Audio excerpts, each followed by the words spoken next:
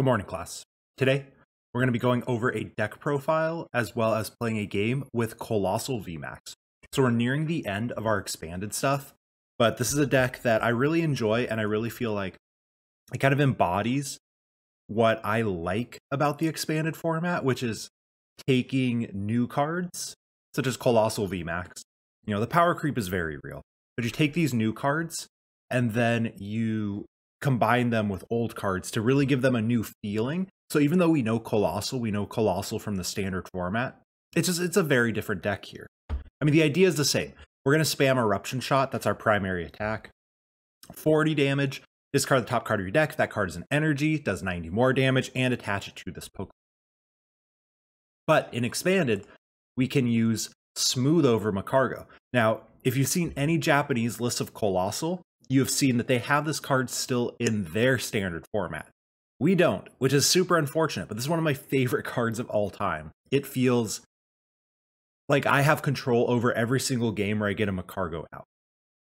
So Smooth over, once during your turn, you may search your deck for a card, shuffle your deck, then put the card on top of the deck.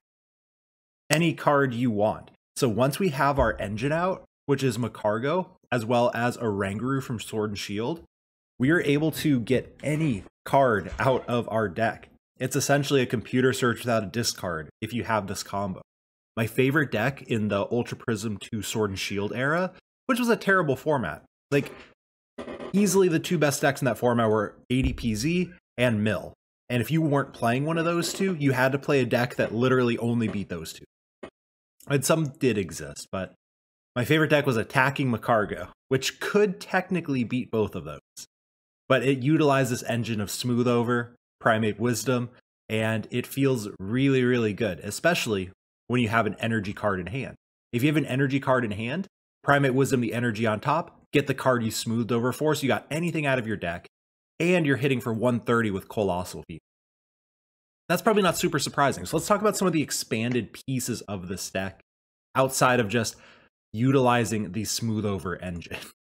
We have a Diancie Prism Star, adds 20 damage from our fighting Pokemon. So instead of hitting for 130, we can hit for 150. We also have Strong Energy, which adds 20 more damage.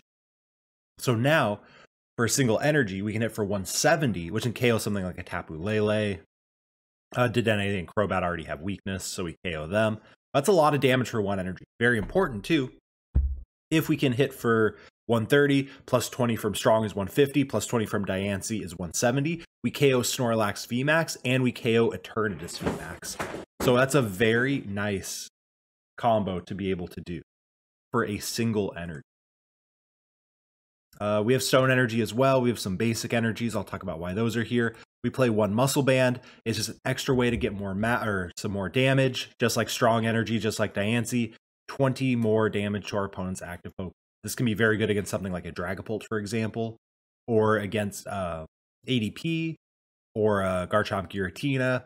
Hitting the extra 20 damage might be the difference between a 2-shot and potentially having to settle for a 3-shot. Supporter engine. Supporters are mostly the same. I've talked about Acerola before. One Boss, one Guzma. I've messed around with 2 Guzma, 0 Boss, but I have enjoyed having the 1 Boss. VS Seeker lets you get whichever one you want. So that's why we have the split between those two. I've talked about Ranger, talked about that. We have not talked about Korrina yet. Korrina is, again, one of my favorite cards. Like, there's a reason I'm bringing you this deck as the one I'm talking about. I think this card is super cool. Search your deck for a fighting Pokemon and an item card. Reveal them, put them into your hand. It feels like a Greens exploration deck. I know Greens is any 2 trainer cards. This isn't that. That's not the point. The point is you get to search your deck for exactly what you want. So you're able to search for, you know, your Coalossals, your Diancie, and any item card. Because of that, we play an interesting item list.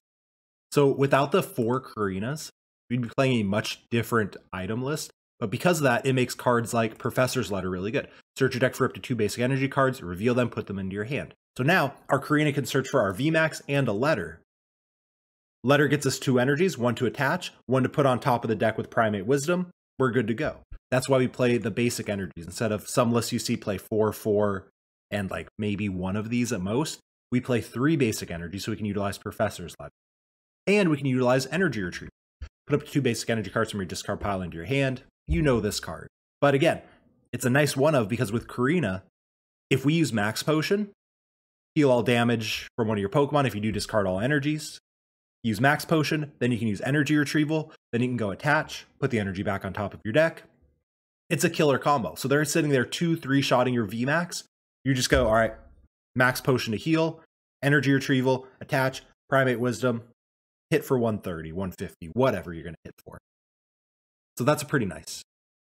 One Enhanced Hammer, same thing with the Korrina engine. The one of is usable. Discard a special energy card from one of your opponent's Pokemon. Nice in the mirror match. Nice against Garchomp Giratina. Nice against ADP. Usually prevent them from Ultimate Raying. It's nice against Ultra Necrozma, which is a very, very difficult matchup for this deck. There's just a lot. There's a lot of special energy. Oh, Dragapult's another that potentially plays it. There's a lot of special energy in the format. So it's a nice one of. You can get it whenever you want. Normally wouldn't say, oh yeah, play a one of Hammer. That sounds great. But in this deck, it's a guarantee. There's no coin flip. It's almost always active, and you can search for it with Korrina. 2 Heavy Balls. Search your deck for a Pokemon with a retreat cost of 3 or more. So this is actually pretty important. More than 3, we get our Coalossals, we get our Magcargo. We also can get any Slugma that has 3 or more. So not all Slugmas have 3 or more. I had my video talking about the basic Pokemon you choose is super important. This is an example. It's like, let's look at this Slugma. This is the newest Slugma. 2 retreat. It has a usable attack, but we can't search for it with Heavy Ball. So we want to use the Lost Thunder one that has 3 retreat and a usable attack. So it does actually make a difference here. There are a bunch of other Slugmas, but they have 2 retreat. We want to keep that Heavy Ball alive. It's just a very, very nice card to just say automatically, I'm going to get a Coalossal, I'm going to get a Slugma, I'm going to get a Magcargo, any of them. 1 Nest Ball. Again, it's one of those, a one of is okay. If you can't spend, cards out of your hand to grab Quick Ball, you can use Korrina to grab, say, a Coalossal V and a Nest Ball on turn 1, Nest Ball for the Slugma, and you're good to go. And you get to keep your hand size, which is a very big deal. So that's why we play one of these, even though we have 4 Quick Balls. 1 Stretcher. We will play a 3-2 line. You probably have to get one of them back at some point. 1 Dojo. This is probably the 61st card would be a second Dojo, I'd say. Potentially it would be a Galarian Surfetched V. Dojo's nice. It's nice to have stadium bumps. The damage modifiers from it matter sometimes. So if I were to add a 61st card, there's a good chance it would be a second Dojo over anything else. But that's some of the ideas behind the deck. Turn 1, you're going to try and get out a Coalossal and a Slugma. You don't care about the Guru turn 1. If you get it out, cool. Like, you're not going to say no to it, but it's not that super important. And then turn 2, you want to get the Evolve, get out a Guru, and you get your combo going. Very important point. Anyone who's watching this is like, I don't think I like this deck. You're going to play against it. KOing this thing is one of the best things you can do against this deck. And for those of us playing the deck, being able to get out a Magcargo if our opponent KOs it is a very big deal. This is probably the best card in the deck. I know that sounds weird because it's not a Magcargo deck, but like, this card alone lets you pull off some really, really strong plays. And so if you're playing against a Coalossal deck, KOing Magcargo is very good. If you're playing the Coalossal deck, always try to have a plan. What am I going to do if my opponent KOs my Magcargo this turn? So we're going to get into a game with the deck. We're going to see how it works. And it'll show you kind of the basics of how do you set up, how does the combo work, how are you actually going to do all this stuff, etc., etc. So hopefully you enjoy the game. So we're going to get into a game here with Coalossal VMAX. Ideally, we want to go first. We want to go second. That way we can get our board set up as much as possible.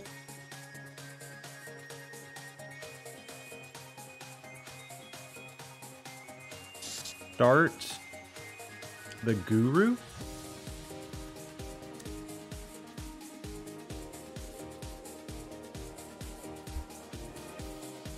Our opponent's playing Ether, Mallow. What the heck is this? Okay.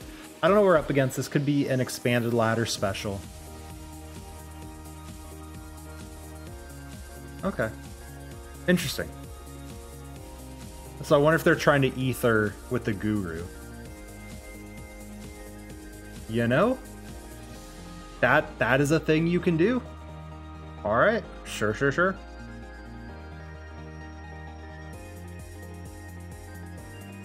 Gonna go ahead and Heavy Ball. Grab a Coalossal. Bench.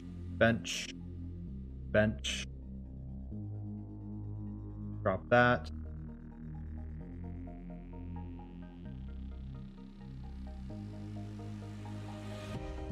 Go ahead and Comp Search, 1, 2. Grab a second Coalossal just in case they can Guzma.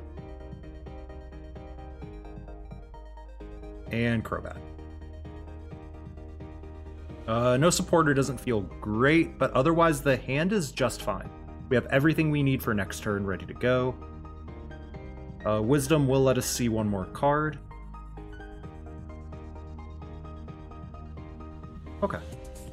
We are going to leave this in the active. If they want to Brave Blade it, that's fine.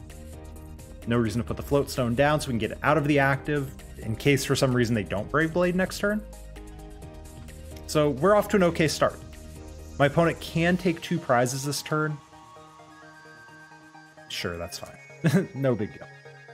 Annoying, but not the end of the world. There's the bait. We could put a special charge in the deck for sure. And I've seen some Coalossal lists running a special charge, but it's no big deal. Shrine does not affect us. The thing we want to look out for is whether they play a Zamazenta. We do not have a tech in this list, or if they play an Aegislash, which we can beat. We do have enough basic energies to beat Aegislash. Okay. So we go here. Evolve. Put down the float. Put down that. Put down this. Let's go ahead and smooth over.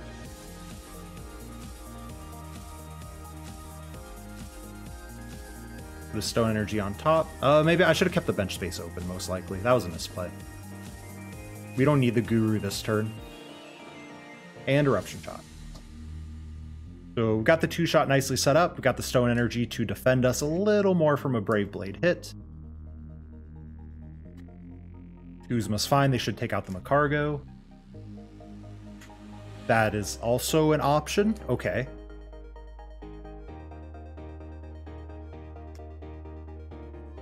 Did they get another Zacian? Ah, yes, the attachment and the elixir to the Oranguru.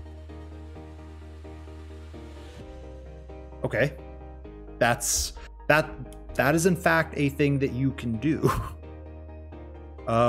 They might whap us down next turn. I'm okay with this.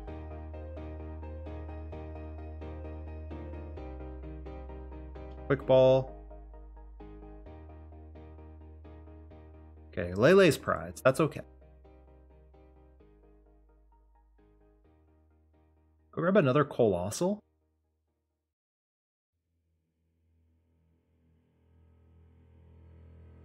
See what we get. Okay, that's fine. Smooth over. Go ahead and put another energy on the top of the deck. Put another stone energy. We want to save our basic energies. Knockout. I want to save our basic energies just in case they pull out an Aegislash EX. Okay, so if they hit us next turn, we have the Acerola ready to go. We also have a Sycamore, so we're no longer dead drawing. We also have an energy, so now we can actually go Guzma, chase that Zacian. Which, well, they might hit us.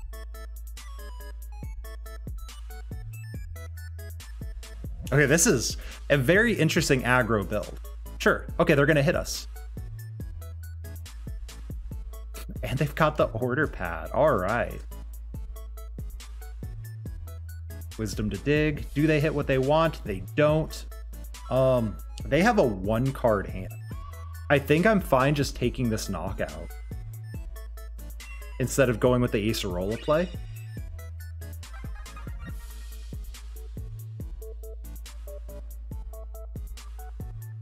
Yeah, I don't see a reason not to make that play. They are hyper aggressive, but there's no real reason.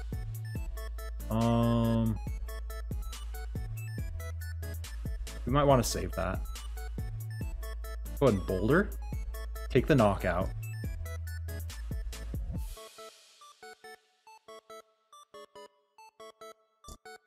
Like, we can lose the game off of this, but like, man, it feels unlikely. Like, they didn't support her last turn. They have one Primate Wisdom to work with. And there's the Scoop, yeah. So it's super interesting list by my opponent.